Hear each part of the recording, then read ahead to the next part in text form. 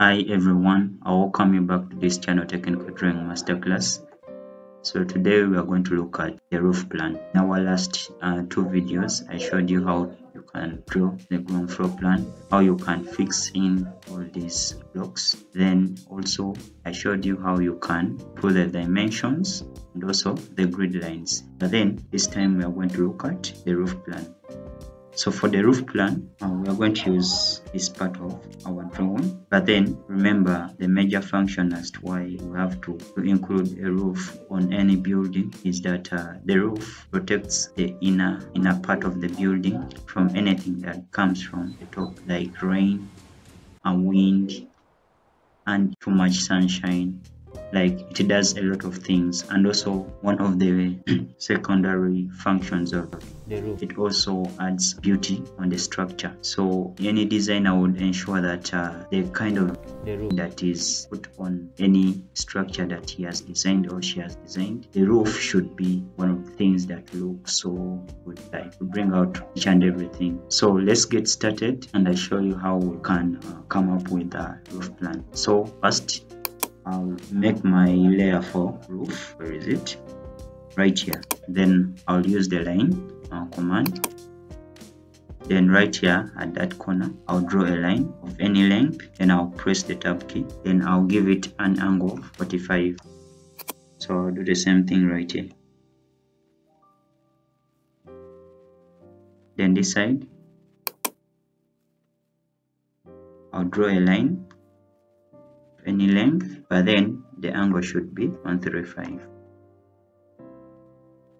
Then I'll just copy this line right here. Okay, so after that, I'll join this point where these lines meet, this line and this line, where it meets at that point, and also this line and this line at that point. So I join these 2 points. So after that, I'll trim off these excess lines because I no longer need them at the moment. So when you're done, I'll highlight these lines. Then I'll also highlight these grid lines because I need them on my roof plan. So after that, I'll use the copy command. Then I'll move each and everything that I've highlighted at this side. So after that, I'll click on that line. Then I'll offset it a distance of 50.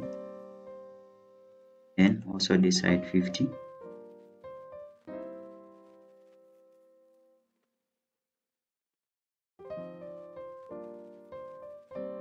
So what I've just done here is I'm trying to create the ridge of the roof. Next, I'll trim off what is excess.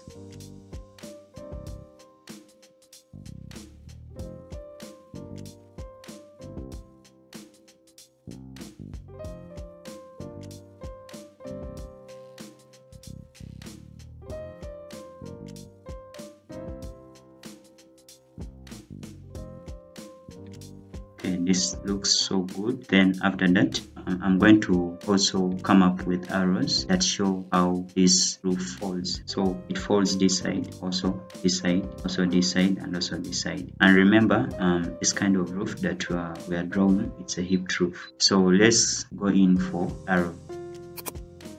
So I'll create an arrow here.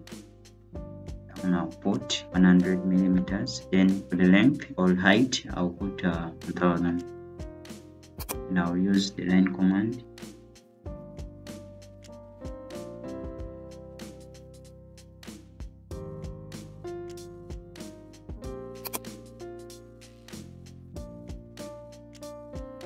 And after that, I'll move it up to there. Then after me snapping it at the midpoint of that line, I'll pull it down that point there. Then after that, I'll just copy it, have multiple copies of that arrow.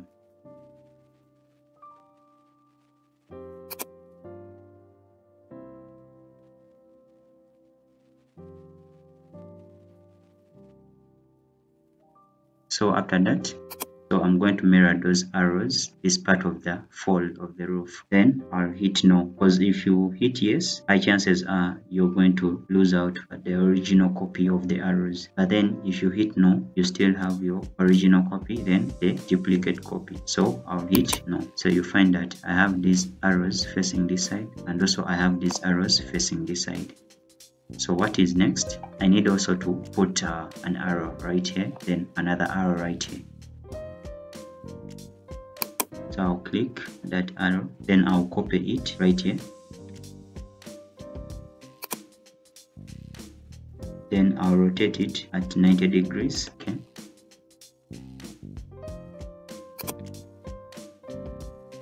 Then I'll snap it at the corner where the ridges meet. Then I'll move it down up to that point. Then after that, I'll duplicate it. I think for this side, the 3 arrows are quite enough.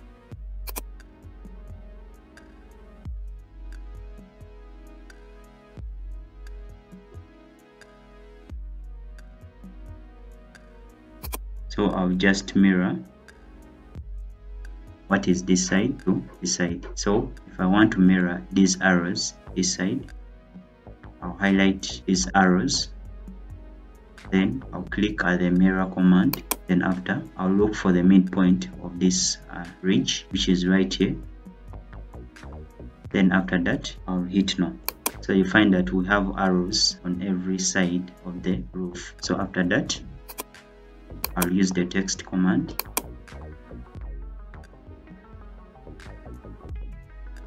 And I'll write there all.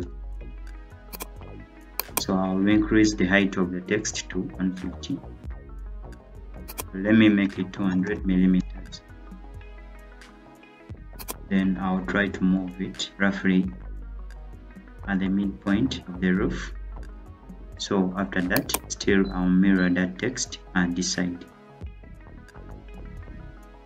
I'll hit no. So you find that you have a copy of this text this side. So next, I'll copy the same word right here.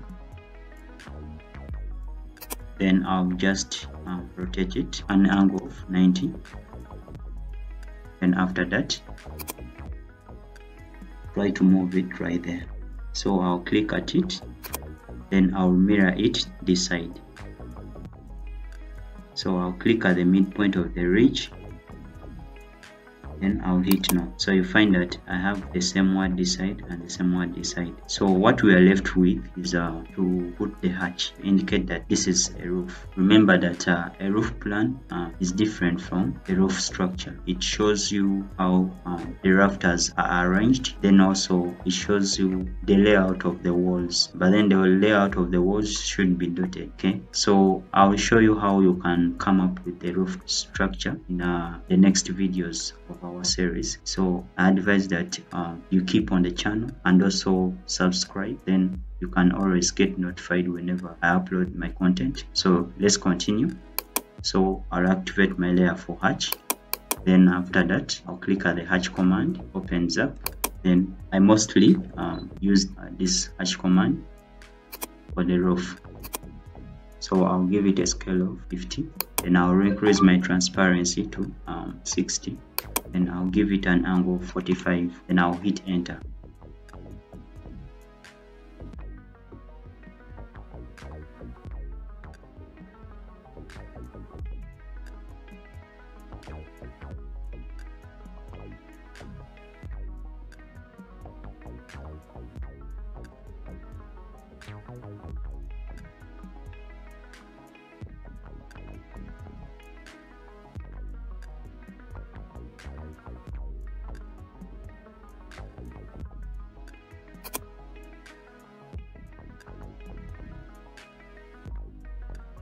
At this side of the roof, the hatching shouldn't be like this. That's why I'm trimming it off.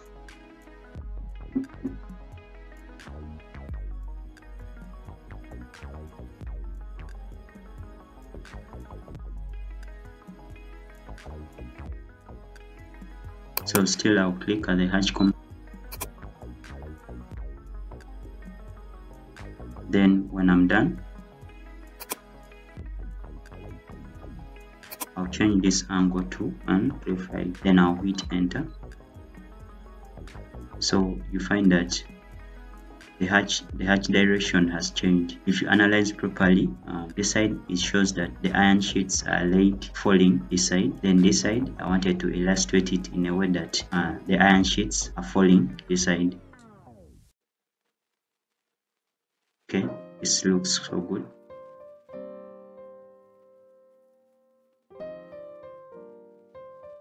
So this is what I wanted to illustrate. So what we are left with is to name our roof. Then also we shall include the dimensions. So to name the roof, I'm going to use the leader command, which is right here. So but before you use the leader command, you have to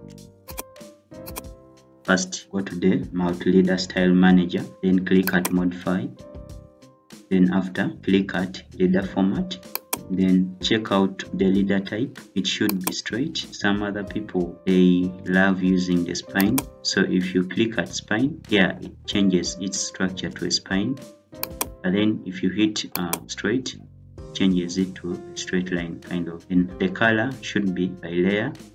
Then the line weight or type should be by layer, weight should be by layer. Then also arrow symbol or arrowhead, the symbol should be in most cases it shouldn't dictate which symbol you should use, but it's upon you to select which kind of symbol is favorite for your design. So for me, I'm going to use dot, or you can choose to use this closed or closed field. So for me, I've used dot. Then you select the size of the arrowhead. So I've already set mine to 400. Then rect size, you leave it as it is.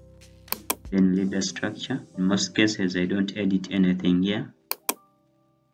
Then right here, text or text options, default text, then text style, you leave it as standard. Text angle, keep it horizontal. You can change it just in case. If you don't want it to be aligned horizontally, you can always play around with these options. So for text height, it's 90. Then also these ones, I leave them as they are. But if you want a frame to be put on your text, you can always click on this box or square. So when a tick is inside it, a frame will always be on your text. So but for me, I don't need it, so I'll leave it out. Then I'll leave these ones the way they are. So I'll hit OK, then close. So I'll click at the multi-leader command, indicate it as a ridge.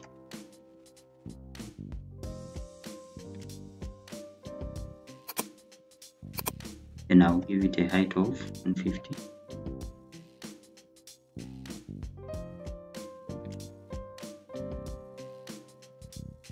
Then also, still using the multi-leader command, I'll put iron sheets of roof each at 30 degrees. Timber structure,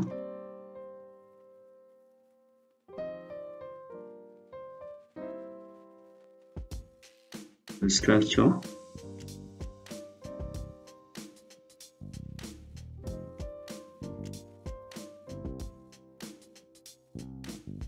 engineers, details. So I'll highlight that part of that 0. Then I'll make it a symbol of degrees such that indicates that this is 30 degrees. So it should be iron sheets, each angle at 30 degrees on timber structure, structural engineers and details. So I'll increase the text height to 150.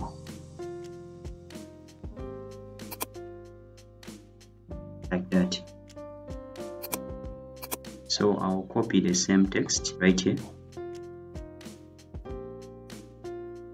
and then I need to tilt it such that this text is this side. So to do so, I'll hover my cursor at this blue dot. Then AutoCAD will provide me with options: stretch, lengthen, landing, then add leader. But for me, I want to stretch, so I'll click at that stretch command. all option, then I'll stretch it up to that point right there. So you find that I've moved this kind of text right here. So after that, I'll put all this text under the layer for text because they have been under the layer of hatch.